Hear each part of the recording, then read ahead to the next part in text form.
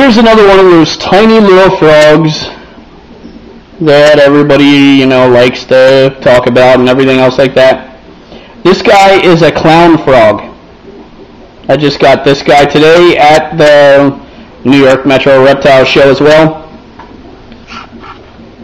This camera right here really does no justice to this guy.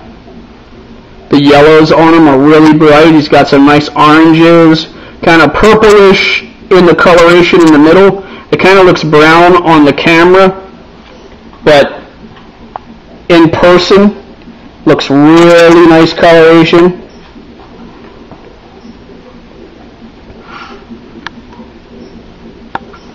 These guys are pretty cool. They're a little on the, you know, the tricky side to keep, you know, but if you're able to keep red-eyed tree frogs, you should have no problem with these guys, because they need to be cleaned constantly, like clean. Like you can't strive the fact, you know, that they need to really be clean because of the urine, you know, that they excrete, because they're so delicate that the ammonia in their actual urine can, you know, take them really quick.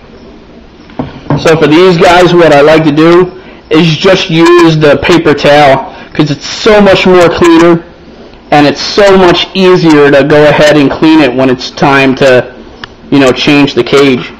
And I'll change the cage for this guy probably a couple times a week for these, so that it's make sure that it really stays clean. And anytime I see any, you know, poop spots or anything else like that, quick to take that out. So, clown frog here for you guys. Thanks for watching, guys.